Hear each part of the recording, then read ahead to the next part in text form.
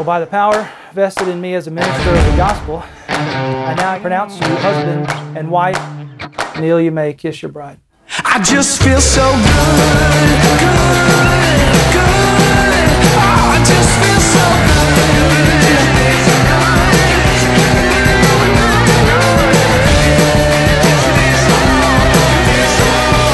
I just feel so good.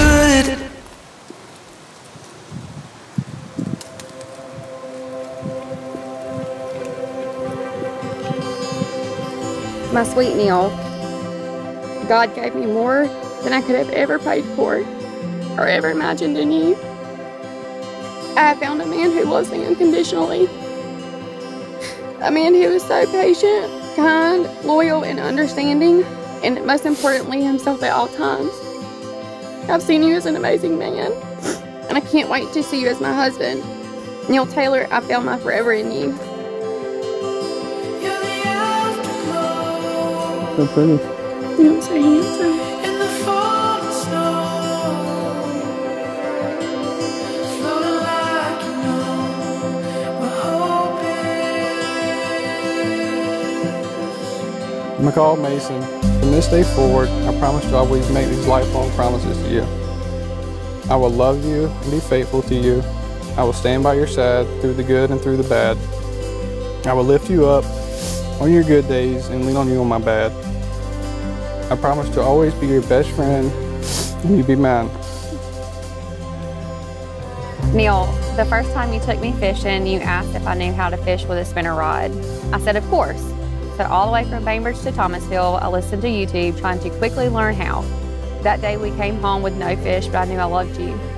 Since that day, you have become my favorite person, my best friend, the love of my life, and I'm so thankful to have you as my travel partner, dog dad, and best friend, but I'm so excited to start this new chapter with you as husband and wife.